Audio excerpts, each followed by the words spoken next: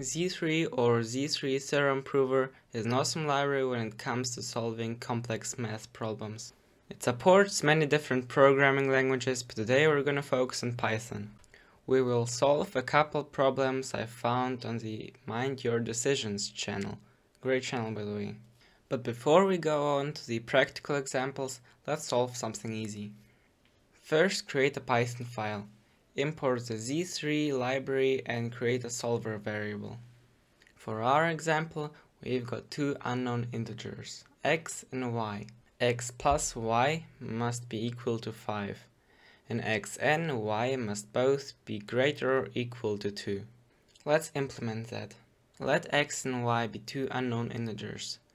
Then add the constraints we talked about earlier. The logic is basically done. Now we just need to check if a solution exists, and if it does, print it out. Now let's run it and see what happens. As you can see, y is 2 and x is 3. That's correct. Now let's get into a harder problem. Alice and Bob can complete a job in 2 hours. Alice and Charlie can complete the same job in 3 hours. Bob and Charlie can complete the same job in 4 hours. How long will the job take if Alice, Bob and Charlie work together? Let's say A is Alice's speed, B is Bob's speed, C is Charlie's speed, and N is the amount of hours they'll have to work together at the end. So let's write the equation Alice's speed times 2 hours plus Bob's speed times 2 hours equals 1 job completed. Same thing with Alice and Charlie. Alice times 3 plus Charlie times 3 equals 1 job completed.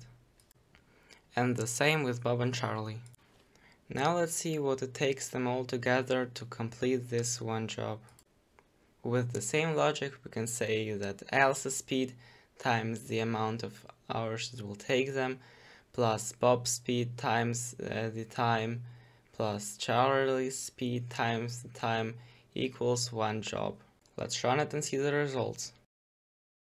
As you can see, it correctly prints out 24 over 13 hours, which is roughly 110 minutes. Let's do another problem. Two candles of equal heights but different thicknesses are lit. The first burns off in 8 hours, the second in 10 hours. How long after lighting in hours will the first candle be half the height of the second candle? The candles are lit simultaneously and each burns at a constant linear rate. Let's start by making 3 variables. C1, which is the height of the first candle, C2, the height of the second candle, and T, which is the time. Let the height of the first candle be 1, its full height, minus time divided by 8 hours. And the second candle will be its full height minus time, but now divided by 10 hours. Let's also add some constraints so the result will not be something unreal.